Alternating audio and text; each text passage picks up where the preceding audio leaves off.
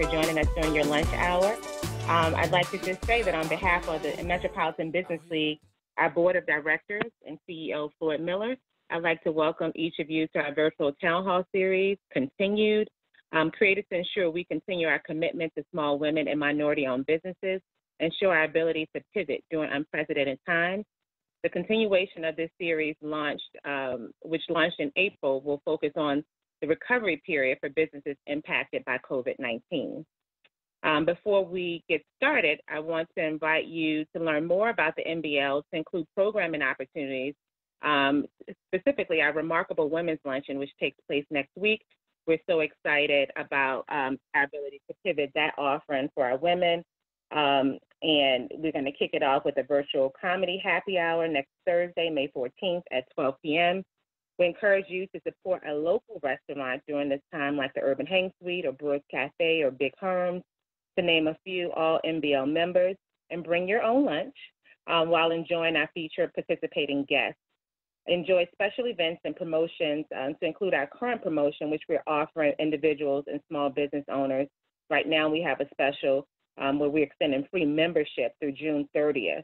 This allows individuals to take advantage of our membership offerings now at no cost, because we realize, again, that these are unprecedented times that require unprecedented measures and sources of support. So again, we encourage you to take advantage of this membership promotion by signing up online at thembl.org. And while there, you can learn additional ways in which you can support the NBL so that we can continue doing the important work of serving the small business community. So today is near and dear to my heart, and I promised that I wouldn't get so mushy about it all, but I'm extremely happy to welcome our panelists for today. I have the honor of introducing to you our first speaker, Lanice Robinson, owner of Parlor Salon. Lanice is a 12-year veteran in the beauty industry, where she has served as a mentor, educator, and expert on textured hair. Her thirst for education and excellence continues to fuel her success in the industry. And so without further ado, I'd like to introduce our first guest, my dear friend, my sister, Lanice Robinson. Thank you so much, Melody. That wasn't too mushy. So thank you. So first, I want to thank the audience as well.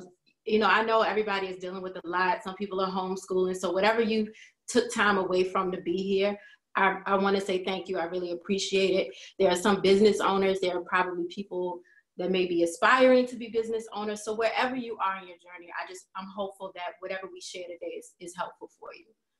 So I wanted to start there. And then I just want to jump right into what I'm going to share. I found myself having a lot of conversations recently with peers and fellow business owners. Once the pandemic hit and we went into quarantine, people just were kind of struggling, not able to apply for unemployment, not really sure how to apply for the SBA money that's been made available to us. And, you know, it's just been a struggle. Although I didn't have that struggle, because I had kind of prepared, and I have an A team, which, you know, you'll meet in a moment, but they helped me to kind of set things up ahead of time so that I could go through this pretty much stress-free. And so that's what I want to share with other business owners. I think if we don't take anything else away from this pandemic, we can say for sure now that we cannot sit and wait on the government to bail us out. Like, that's just been my reality. And I'm sure it's been the reality of a lot of other business owners. So I also want to say this is not something that I just innately knew. It's taken me 3 businesses to get this right. And I'm still going through things. I'm still trying to get it right. But 3 businesses later, here I am. So I never understood. One of the things that was always kind of confusing to me was the differences between an LLC, a sole proprietorship, a corporation. I didn't really understand that. I know as an early entrepreneur, things were kind of explained to me like, you start an LLC and then nobody can come at you personally. They can't come at your personal assets. But I didn't understand what that meant in terms of how I was being taxed. And so it's important to really understand that. And to be honest, initially, I didn't even care. I had a plush corporate job. I was doing hair on the side. My income from my salon was really just my play money. So I didn't care. And then a few years later, I left my corporate job, just doing a salon. I was in partnership with someone who was in business for over 20 years. So it's no diss to her, but like, again, we didn't really understand how businesses are supposed to be set up. So I kind of trusted her with that portion of the business, understanding how to set it up. So I also wasn't making any money. And, you know, if you're a business owner, you know, when you're starting a brand, you're in grind mode. You're not really focused on, okay, well, what do my taxes look like? And then you can't afford to pay for help. So you're doing a lot of things on your own. So I think it took me about 3 years of that.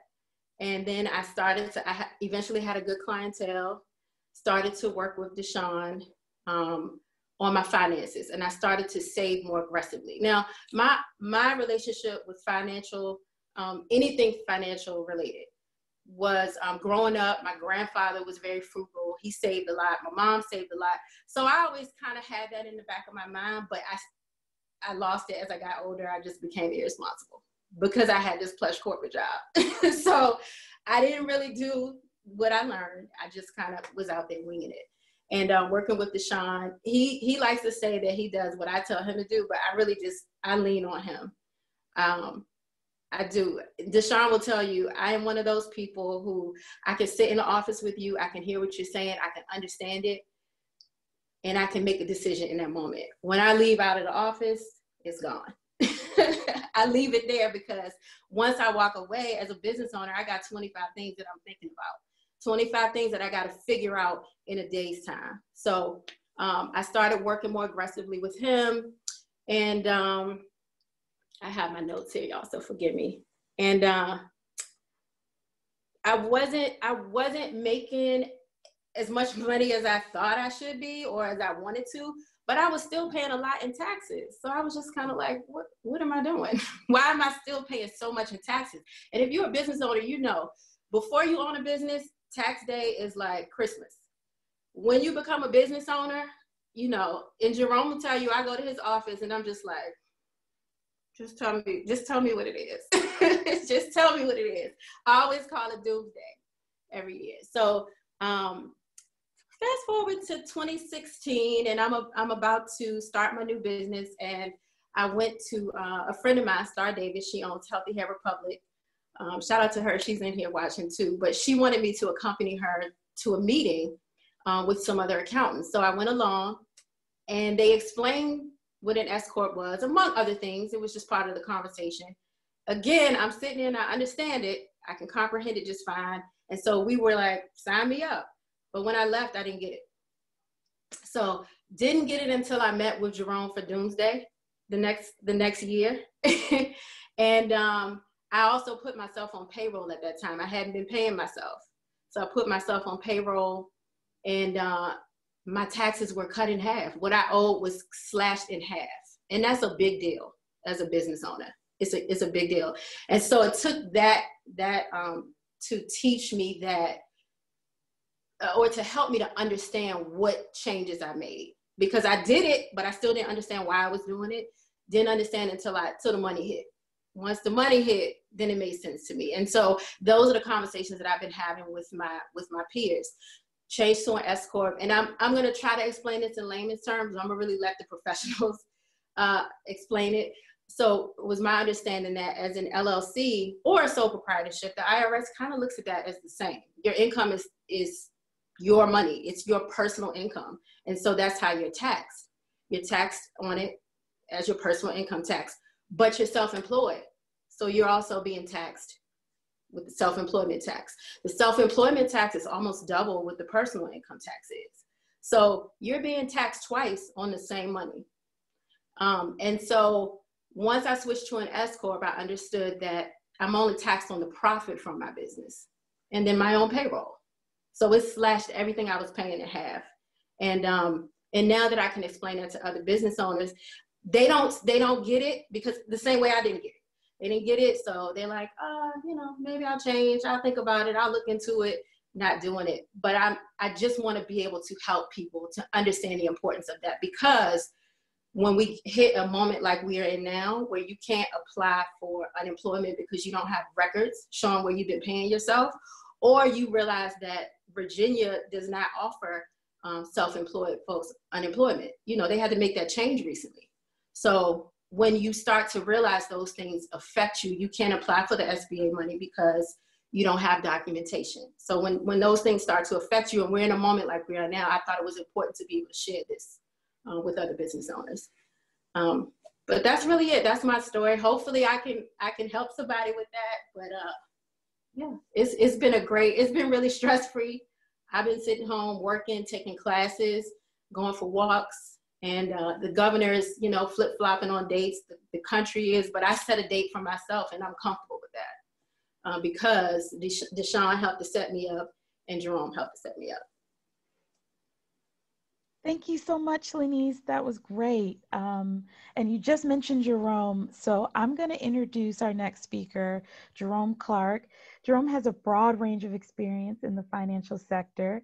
He's held the positions of Director of Accounting for a Fortune 15 company, Chief Financial Officer for a regional financial planning firm in the Northeast, as well as the position of Senior Audit Manager with a Big Four accounting firm.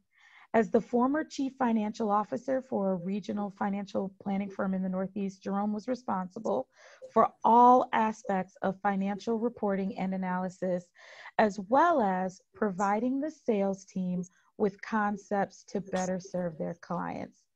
Jerome, please go ahead whenever you're ready. Good morning. Can everyone hear me okay? It's not? Good deal, good deal. Well, I think Lenise did an outstanding job, and she could probably take over my portion of the presentation, but I'll go forward with it anyway.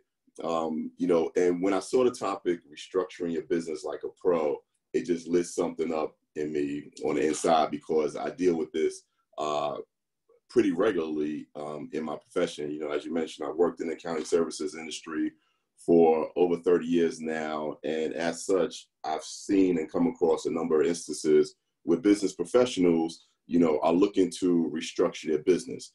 And in all cases, the primary objective in restructuring their business is to increase profitability, right? That's why all business owners are in business, to make a profit. And so they want to increase that to the highest level possible. Now, however, to increase business profitability, the business owner must fully understand the components of their business financial results.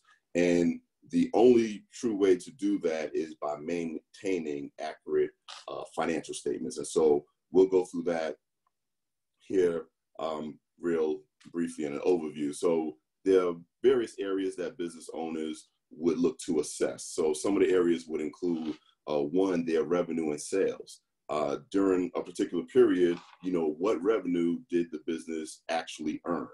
And then when you look at the revenue that was earned, of that revenue, what was actually collected? You know, it's one thing to earn revenue, but it's another thing to actually collect the revenue that you earned. And so that can have a significant impact on a business's cash flow. And so that's something that a business owner will want to monitor and assess. Another area that a business will want to take a close look at are their expenses, and be able to identify what are the biggest drains on their business cash. And there are a couple of examples that you can look at. One is payroll. You know, payroll can be one of the most significant expenses, you know, of a business. And when I mention payroll, you're looking at both actual or formal employees of the business, or the business may be utilizing independent contractors or subcontractors. Also, you want to look at rent. You know, rent for a lot of businesses can be the greatest fixed expense that a business has. And what I mean by fixed expense is that whether you generate revenue or not, that bill is coming the first of every month. And so understanding, you know, that drain on your cash flow. And then debt service. You know, sometimes when you look at financial statements, some businesses tend to forget about the debt service, but if a business has taken out loans or, you know, lines of credit to help with working capital, there's a monthly, you know, payment or debt service that's going to be required. So those are some of the things that a business would like to monitor, as well as they look at restructuring. And then at the end of the day, taxes. Lenise mentioned a couple of times on taxes. And one of the things that I found is, when you're talking to individuals, whether they're business owners or not, when you mention taxes, by default, people think income taxes. And at the end of the day, that, that's a valid thought, because that's the bottom line. You want to assess, what your net bottom line is, and ultimately what your projected, tax liability could be. And you want to do everything that you can to lower that tax liability. And Lenise did an outstanding job, kind of giving an overview on the differences between being taxed as a sole proprietor versus being taxed under the S corporation structure. And so you want to look at that as well. But there are other components of taxes that, many business owners are faced with. Another one would be payroll taxes, okay? And payroll taxes can cause a major cash crunch, because there's one thing that I find that is sometimes overlooked. But if you take it from this standpoint, every $100 that you pay in actual payroll really costs the business about $110. So there's about an additional 10% that's added on top of, the base cash that's dispersed in payroll. And what tends to trip folks up sometimes is that on payday, you don't need to have that full amount, because you're only paying the net amount that's due to your employees. But that payroll tax is kind of looming in the background, and I've seen it cause some challenge for many businesses over the years. But we want to make sure that we monitor that. And then, depending on the type of business that you have, if you're actually selling products, you're going to have to deal with sales taxes. And as a sales tax item, you're just monitoring or managing the pass-through. You're collecting sales taxes from your customers, and then you're paying it along to the state. But that may be an opportunity to restructure your billing and how you actually bill, where you can avoid that whole sales tax process. So that's something you want to look at as well. And then the last area I will look at related to taxes is really your personal property taxes. And basically that's the tax that you pay on equipment that you use to operate your business, whether it's furniture, computer equipment, audiovisual equipment, anything that you use to operate your business. The county, the state, and so forth, they want you to pay a fee basically for utilizing that equipment. So when, again, you're looking to restructure your business, these are some of the things that you want to take into consideration, and taxes have a couple of components related to that as well. So as we move forward, when you think about the restructuring process, there are a couple of things that you want to be mindful of. One is to take a look and review your comparative financial statements. And you want to look at that over a period of time. And now, when you think about your financial statements, there are two primary, three I'll say, but the primary financial statements that, most individuals are familiar with is one, your income statement or your P&L, right, which covers your activity over a period of time. And you want to look at that on a month-to-month basis. You want to look at that year-over-year basis. And so you'll be able to determine the variances that are taking place in your business. Is your business, revenue going up? Are your expenses going down? Just based on the financial statements. And you also want to look at, your actual results versus what you were anticipating or planning to happen. In other words, your budget. Now, what I found is that there are many business owners that don't go through the process of putting together, a budget, because they say it's really just a guess. And it is a guess, but there is some science that can be put behind that. But having a budget in place can give you some very valuable information to let you know if your business is operating at the level that you were expecting it to, and being able to identify any variances that come into play. And it'll help you to quickly identify areas that may be causing some issues for the business. Now, once the problem areas are identified, then you can quickly, take some steps and actions to rectify those issues. All right. And so understanding, your primary financial statements, like I mentioned, your income statement, or many folks, know it as the P&L or profit and loss statement. Again, it's going to cover your activity over a period of time, whether you're looking at, 30 days for the month, the last 3 months for the quarter, or over the year, which is utilized to prepare your tax return. So you want to be mindful of that. But then you also want to make sure you understand your balance sheet. And a lot of business owners don't spend a whole lot of time on the balance sheet, because really your P&L is the primary statement that's used for your tax return. But your balance sheet is important because it lets you know at any point in time what your business is actually worth. So you look at your total assets, everything that the business owns versus your liabilities, everything that the business owes. And the difference is going to be the net worth of the business, today or as of year end at any point in time. And then the last statement I'll mention is your cash flow statement. You want to analyze where your cash is being provided and where your cash is being used, right? And cash can come into the business from a variety of ways. Hopefully, the vast majority is coming in through sales, the sale of your product or service. But cash can come into the business through investments, from the business owner making capital contributions to the business, from loans. And you want to make sure they're categorized properly, because all of those aren't taxable events. You're only going to pay taxes on the cash that's generated through the sale of your product and service. So you want to understand that. And then you also want to make sure you understand what your cash is being used by, expenses. What are you paying on? Debt service, and also owner draws, right? All of us get into business so that the business can actually generate income for us personally. And so you want to make sure you monitor that as well. So as I wrap up, just want to make sure that all of our business owners on the line, they remember that accounting is the basis for all business decisions. And so as long as you're in business, you're going to make sure that you understand your accounting, because that's going to help you to know if your business is heading in the right direction, and if there needs to restructure, you can handle that accordingly. And with that, I'll pass it back over. Wonderful. Thank you so much, Jerome. That was really good. Really appreciate that. You dropped a lot of gems in 10 minutes. That was great. Really, really, really great. Okay, so now we will hear from DeShawn Chapman. DeShawn is a district director and financial advisor with Northwestern Mutual in Richmond, Virginia. As a leader at the Richmond firm, DeShawn is responsible for attracting, developing, and retaining successful financial representatives. He is also focused on his thriving personal practice. DeShawn is a registered investment advisor. He works with clients to identify their financial security needs and then focuses on solutions that can help make these financial goals a reality.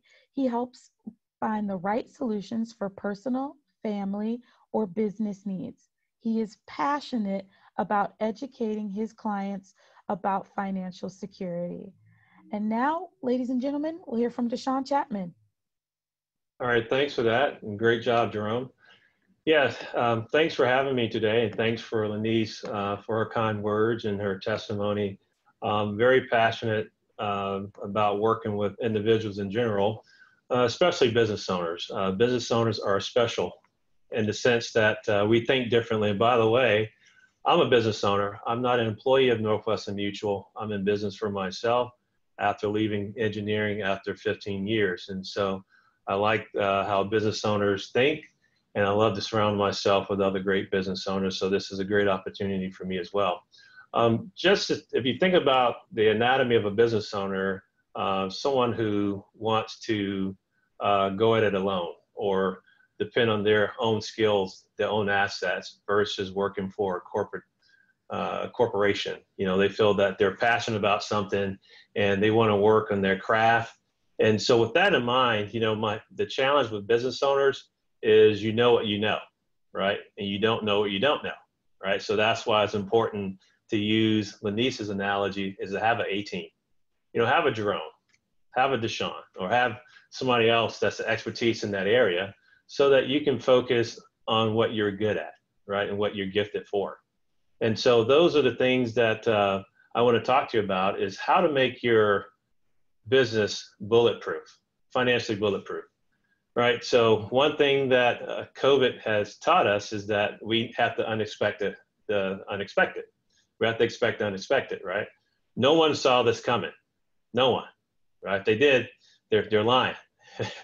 But what's the next thing around the corner, right? It might not be COVID, but it might be something else.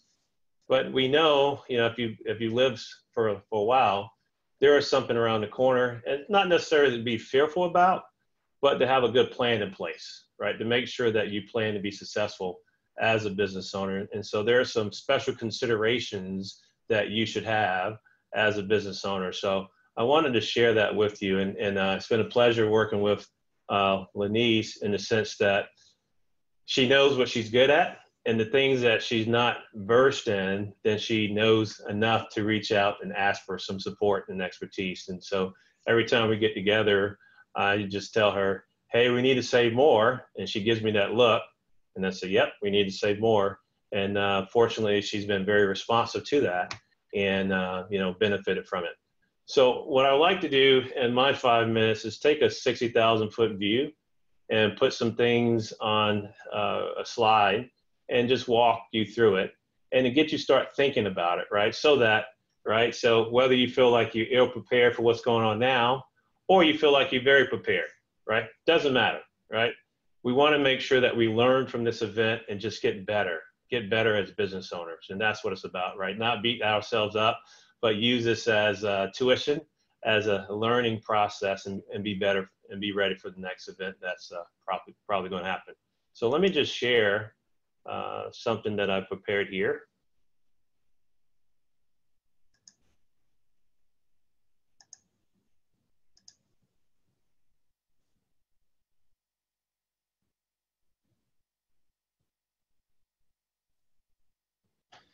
And hopefully everyone can see my screen. If I can get a couple of nods to make sure, let me see here. Yep, all right, good. All right, so as a business owner, what keeps you up at night? We like to ask a lot of questions, and maybe you're saying, nothing keeps me up at night. I sleep very well, right? But you know what I mean, right? There's always some things that's in the back of our mind. What if this, what if that, right? So we want to ask those questions now before it happens so that we can put the things in place. So some questions you may have depend upon the various states you are. And as a business owner, can I retire in 10 years? Can I retire in 5 years? Can this business fund my retirement, right? If you have a partner, what if my partner die? What if they become sick? What if they become injured? What does that mean? Do I want to pass this business down to my family or to a key employee?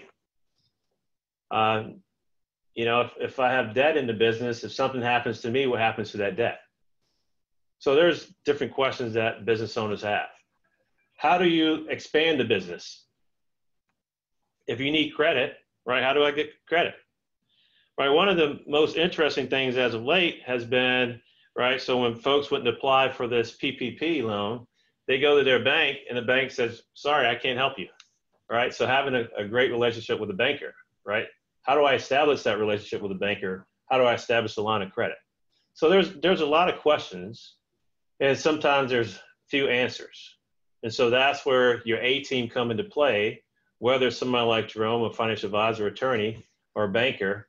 They can help you answer those questions so that you can focus on what you're good at, okay? So what's keeping you up at night? If you were to think about it, what's some things that keep you up at night? Maybe if they don't keep you up at night, what do you think about? What concerns you? What makes you afraid? So what I like to talk about is how to identify and prioritize goals, right? So having a plan, right? So you got to have a plan. It's all about proper planning and executing that plan. What are some of the critical asset classes of your business? How to protect your businesses and how to make your businesses bulletproof.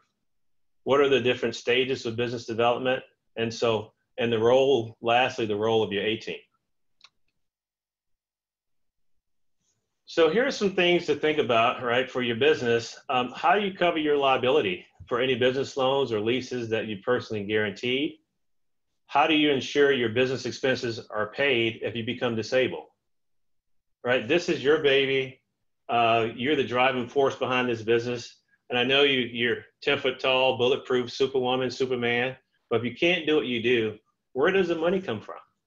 These are questions that have to be asked and have to be answered. How do you protect your business?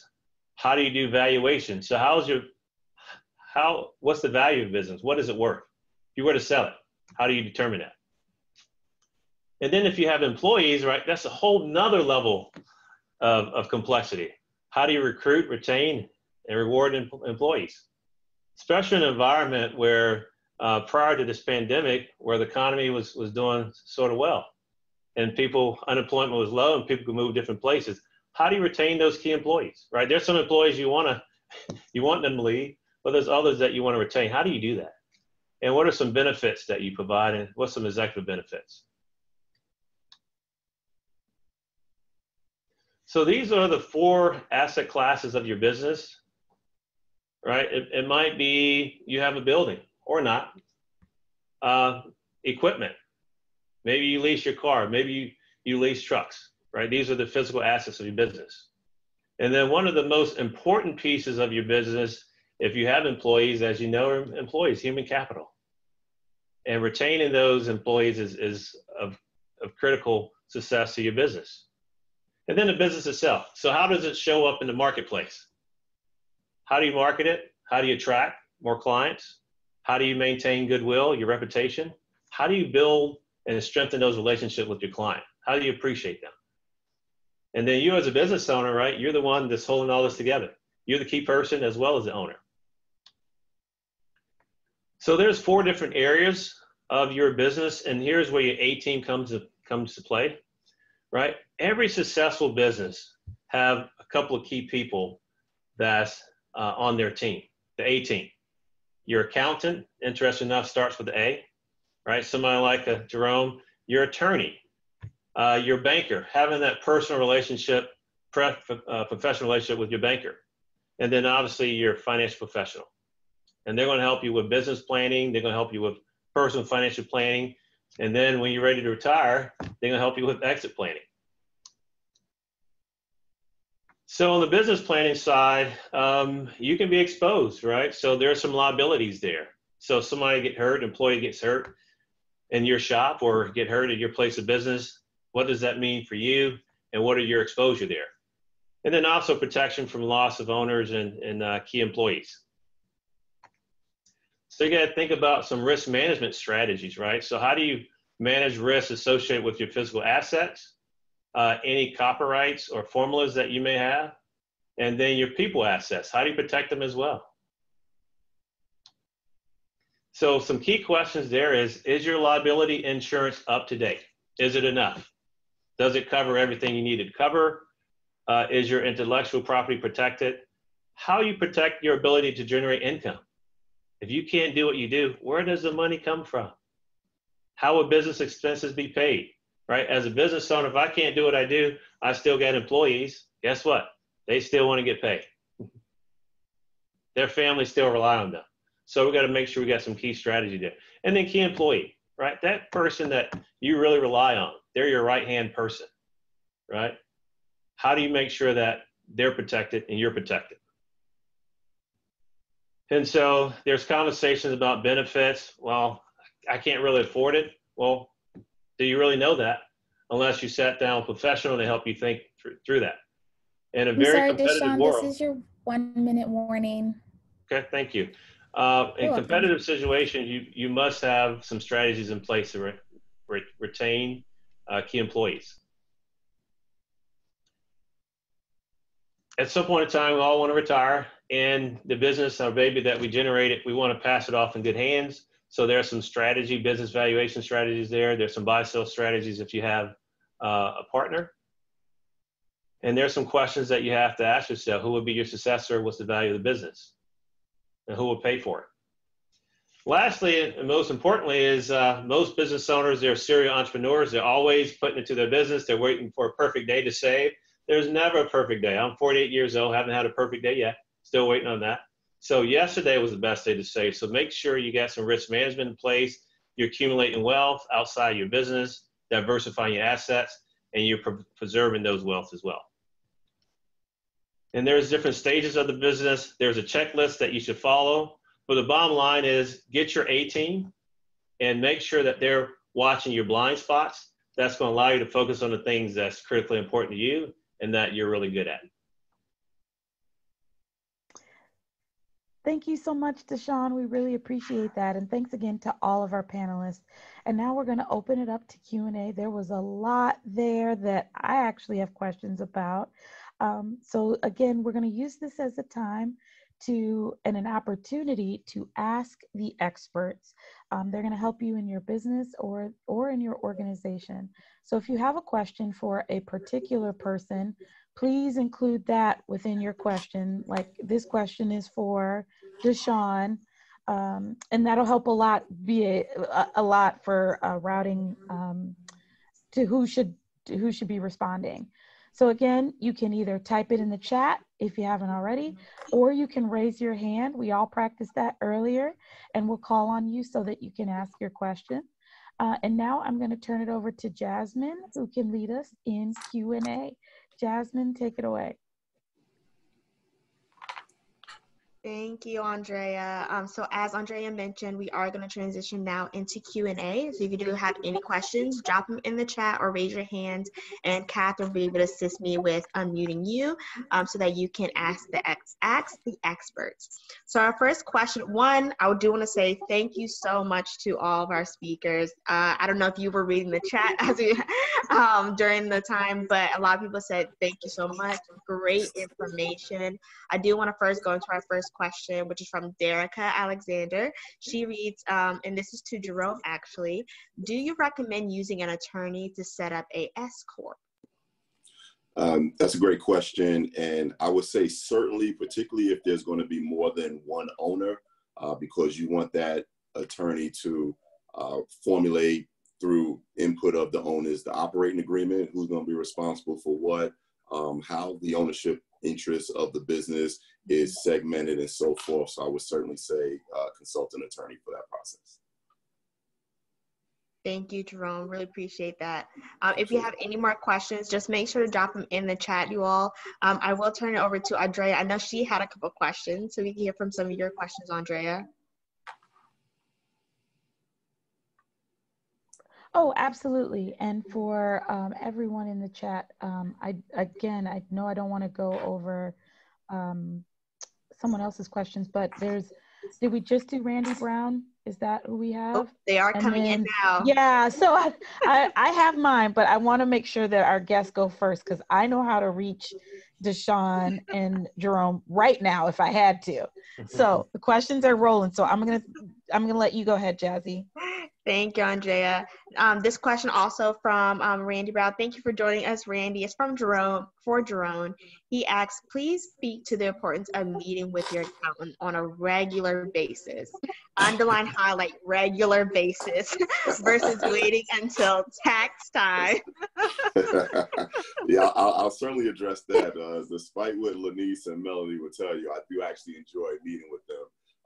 But the thing about meeting with your accountant throughout the year is that by the time you get to the end of the year, January or February, you're just recording history. You don't have a whole lot of opportunities to do anything that's going to impact your tax liability. However, if you're meeting with your tax professional or just general accountant quarterly, I would recommend, or at least, several times during the year. And if you're projecting that you're going to have potential tax liability, this gives you an opportunity to consult with financial professionals like DeShawn and others, because now you have some runway to address that liability before you get to the end of the year. So I certainly recommend that you meet with your accountant throughout the year.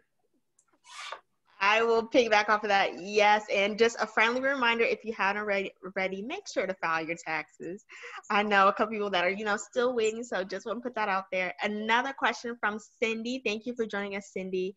She asks, of course. So I do want to let you all know that we will be having the presentations available to our attendees and a post email that goes out to our attendees. So you will be getting that. And then also we are recording this session. So we will make that recording available to you within the next couple of days. By the end of within the next couple of days, you will have access to this recording as well. Our next one. Filtering through all the questions. what is the difference between an S Corp and a C Corp? So this question is not for any particular panelist, so anyone can answer the question. But what is the difference between an S Corp and a C Corp? Great question, Cindy. I'll jump in. So the primary difference is a C Corp is like another individual, another person. It pays its own taxes and files a tax return, and there's a tax liability, an income tax liability generated by the C Corp, or what's also referred to as a standard corp.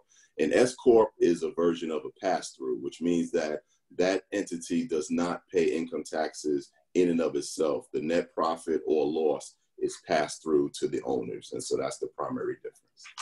Mm-hmm. Thank you, Jerome. I don't know if you want to piggyback off of that, DeShawn. I saw you leading in a little bit. You're good. Alrighty. If you have any more questions, make sure to drop in the chat. I know we have one comment, and I think everyone can attest to this, Melody. She says that she loves to see Jerome, but runs out whenever she gets to the meeting. I completely, probably everyone on the call, majority of everyone can attest to that. Another question comes in from Valerie. Thank you for joining us, Valerie. She asks, how does your membership work? Did you say you are offering complementary benefits? If so, will the benefits be the same? I think this is a question for yourself, Melody, if I'm not mistaken. Valerie, we can unmute your mic if you do want to, or put it in the chat if you are referring to the MBL.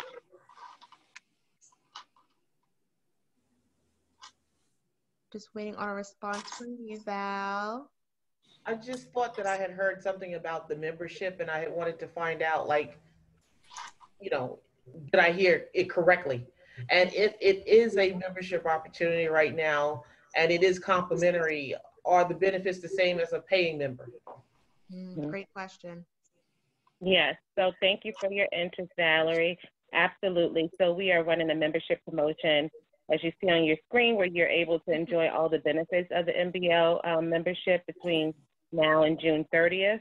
And so the different levels of membership, you can find the details of the levels of membership at the mbl.org. But to answer your question, absolutely, you can enjoy all the full benefits of membership now.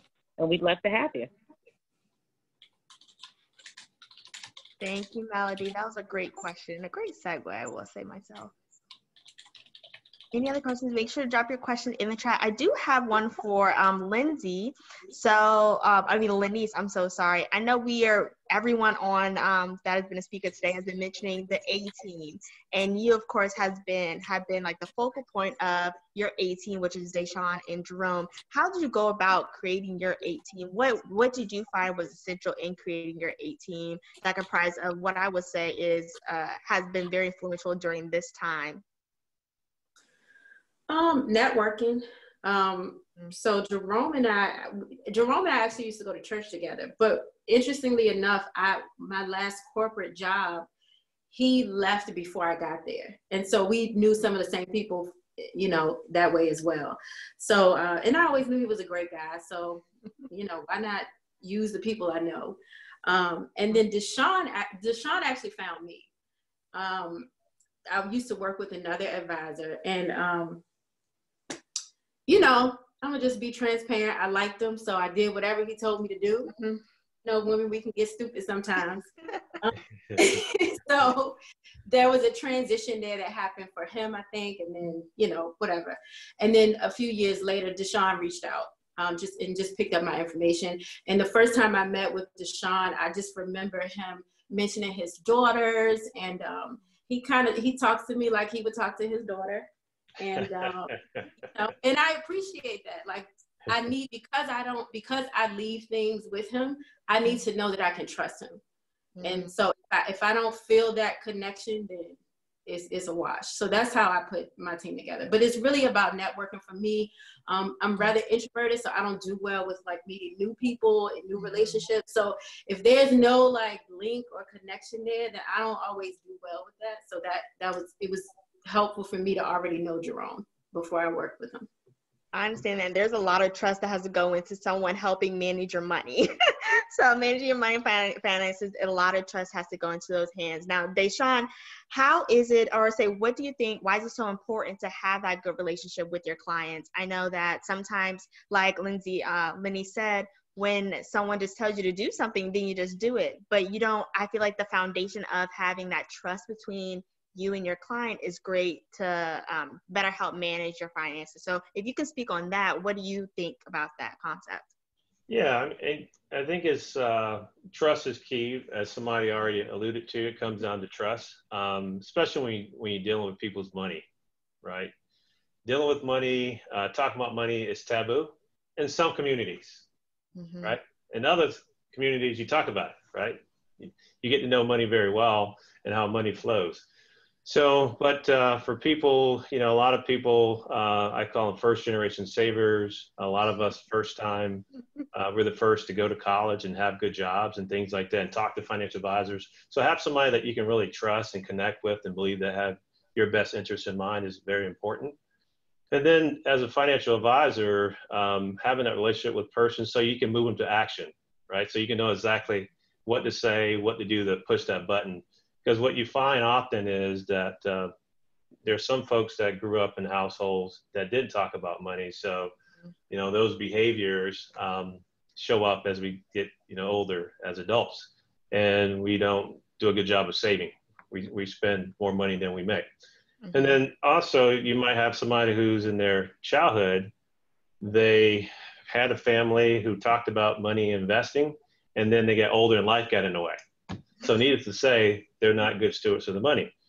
So if you don't have that relationship with that person and you challenge them on a level to get back to their best version of themselves, then that can be off-putting, right? So, but when you have that relationship, you can say, hey, now you can do better, right? Or I'm looking at your budget here, and there's too much dining out, right? So really kind of poking them a little bit. But Lanice is laughing. But with trust and relationship, then at the end of the day, that person knows that you have their best interest in mind, and you're just trying to help them get to their stated goals. And if I can add to that, so like I had an aha moment with Jerome. So with DeShawn, I had started saving with him and more aggressively than I had been in the past. And so my aha moment with him was a couple of years ago, I needed to buy my son his first car.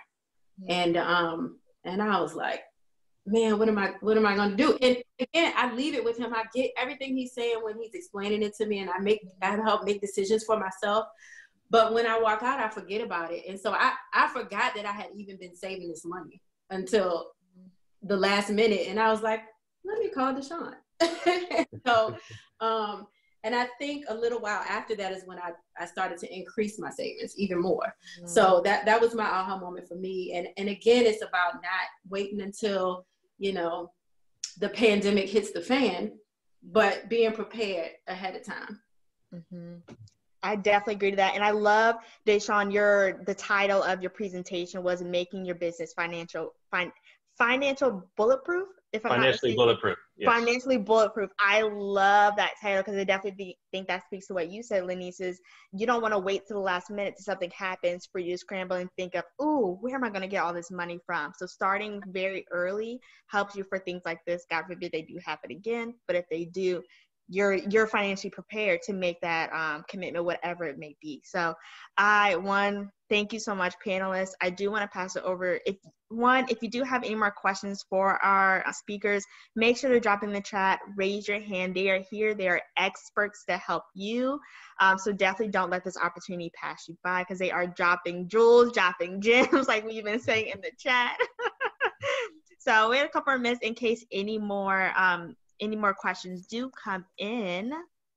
And I had one question, so I'll squeeze my question in. It is about an S Corp and a C Corp. And I know we can't get into all the weeds and the details and all of that, but I did want to talk to a little bit about, I know there have been some changes recently too that affect S Corps, C Corps and the like, and if it's beneficial still to be an S Corp. And I am certain, let me do all your disclaimers, Jerome. It's a case-by-case situation. It depends on how you were structured originally and what other things you got going on. And I get all of that, well, how were you filing before? How do you accept money? Are you accrual? I mean, like, I'm sure there's a like disclaimer, disclaimer, disclaimer, disclaimer. All right, so pretend we've said them all. Is what is the deal now with it being an S corp, and why maybe the focus has maybe shifted, or why some feel the focus has shifted to it not being the same as it once was? Disclaimer, disclaimer, disclaimer, disclaimer, disclaimer, disclaimer. So the standard typical answer you'll get from an accountant is it depends, right? Right. At the end of the day, it depends. And I appreciate you saving me, 30 minutes of disclaimers there. So, but at the end of the day, my personal opinion is that the S corporation still has a lot of valuable benefits. And, folks are referring to, the new tax law that went into effect for 2018. And it added this new component, called this qualified business income deduction. And some individuals, depending on how they filed previously, if they were filing as, a sole proprietor, or as, Lenise made reference to, a single member LLC, there are some nuances there that an S corp may not necessarily provide them any additional benefit, based on the new tax law. However, at the end of the day, when you look at the structure that an S corp provides for you, it can literally save you. As Lenise alluded to, it cut her tax liability in half, and so that S corp structure can literally save you a significant amount of money in tax dollars spent at the end of the day. So I think it's still a valuable structure. Okay, that was really well done as an answer, by the way, too, without saying it depends. Lots of things. It depends. And I know, and I think we all know that to be true as well. And I didn't know if there's any other questions before nope, good. So I'll do my next question. And I think this might be an easy one. One of the things we talked about, it was kind of glossed over, and I'll just say it from my perspective, which is Lenise mentioned it about having your A team together. But one of the things that I've experienced in this pandemic, and as we start to recover, the programs that were available to people who had their house in order. And so I know that it's a lot of nodding, right? So I think if you didn't have your house in order before, and then it's hard to get it together in that amount of time. And so I think I loved what Lenise said about, she's not waiting on the government, because that doesn't mean all is lost. If there is anybody that happens to be in our meeting that maybe it just, the PPP and these other programs didn't work out for you because other paperwork wasn't together. So I love what you said, Lenise, about you can't count on the government anyway to, keep you moving and keep you going. But I don't know if DeShawn or Jerome, maybe you want to highlight some of those things that maybe, if we could do some fixes right away, what would some of those fixes be? Like what would be the top 2 things you would do today other than call you? So call you is number 1. Call DeShawn, call Jerome, call Lenise for feedback and support, right? Lenise, tell us about it. It's awful. And she can commiserate with you and go, it is awful to pay. It's awful. So that's number 1. But number 2 and 3, what would you say, DeShawn? And then what would you say, Jerome? Like, what could I do today?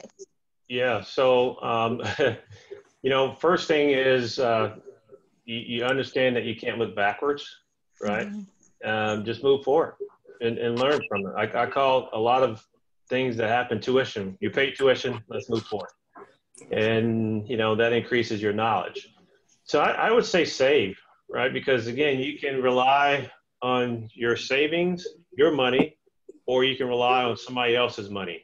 And it's interesting, right? So when we do financial planning, we tell individuals to have about 6 months of savings, rainy day fund. We call it E-fund.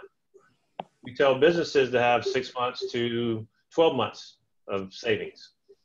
Well, evidently the big businesses are not even doing that, right? Because they need bailouts. The banks are not doing that. So you have these businesses that are making billions of dollars in profits, and they've done it over the past 10 years. And then, 1 to 2 months of not having customers Now, you know, they're looking at bankruptcy. They're looking at, you know, they're requesting bailouts. So let's not do what they do. Let's not do what the government do. Let's rely on ourselves, right? That's why we're business owners. We say, hey, I'm going to go at it myself. So the biggest thing I would say is save, right? Save now. Don't wait later. Don't wait for a perfect day. Start saving 20% off the top and self-insure. You become the bank. So if this happens again next year, you're not having to fill out PPP. If you do, then great, that's fine. But at the end of the day, you look at your balance sheet, like Jerome mentioned, and you look at your assets, and you say, hey, I'm fine for 6 months. Good for me. Absolutely. I mean, I think, DeShawn, you hit the nail right on the head there.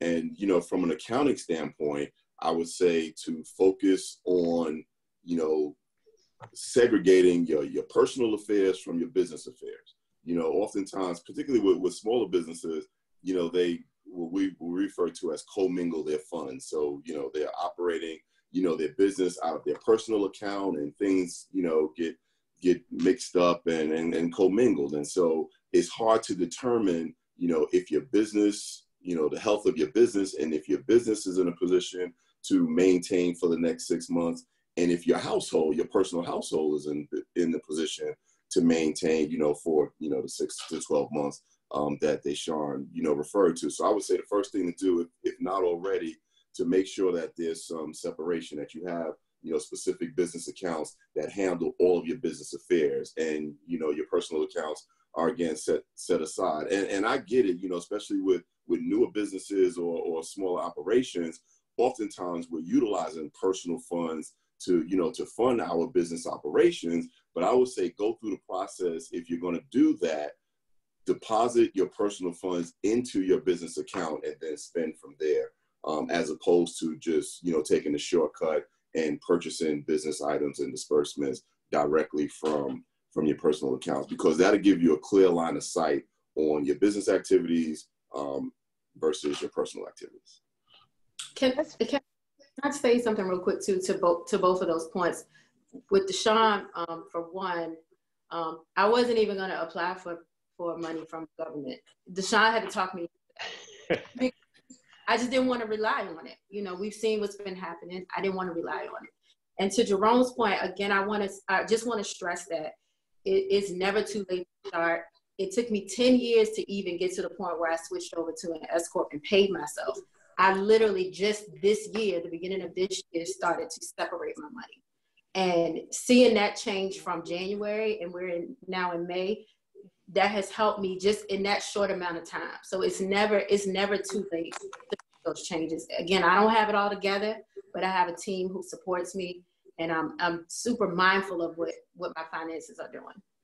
So that's excellent, Lenise. Thank you all so much. So the time now is 1 o'clock, and so I'm going to turn it over to Melody to wrap up our meeting, but thank you all so much for joining. I'm sorry, this is Randy Brown. Can I jump in for one question? Sure, Randy.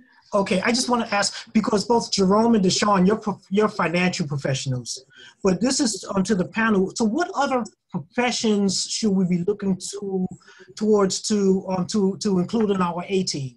You know, sort of structuring a management team. What are some of the other professions we should be looking at, or some of the other areas we should be looking at?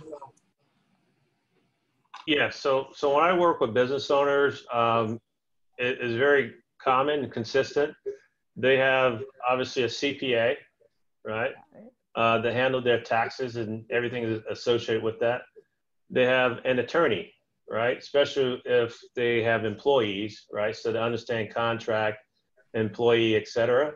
They have a financial planner, right? Because yeah, they might be good in their business, doesn't necessarily mean they're good in their personal finances, right? Absolutely. So that's important as well.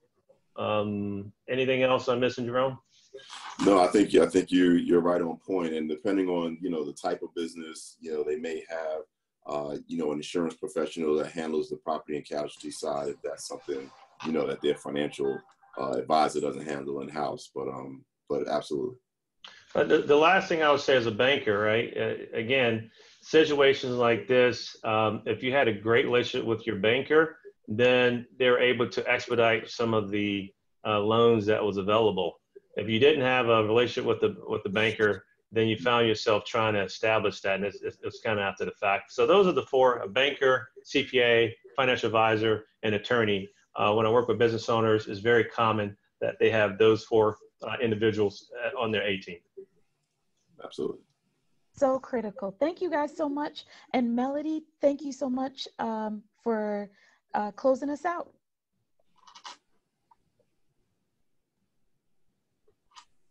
Much, Lanice, Jerome, and DeShawn, for carving out time from your day away from your families and your teams just to share with us this valuable information. I know that I've taken a ton of notes, so I'm extremely grateful for your time. To our attendees, thank you for spending your lunch hour with us. We're hopeful you are leaving the session more informed and encouraged, thanks to the gems provided to us by our guest panelists today. We ask that you continue to support the NBL Town Hall Series by saving the date and attending next Wednesday, May 13th at 12 p.m. The series will be every Thursday this month with the exception of next week. Again, so save the date next Wednesday, May 13th at 12 p.m. Please share the information with your friends, your network, where the topic will be how to manage remote, in-office, and hybrid teams during COVID-19.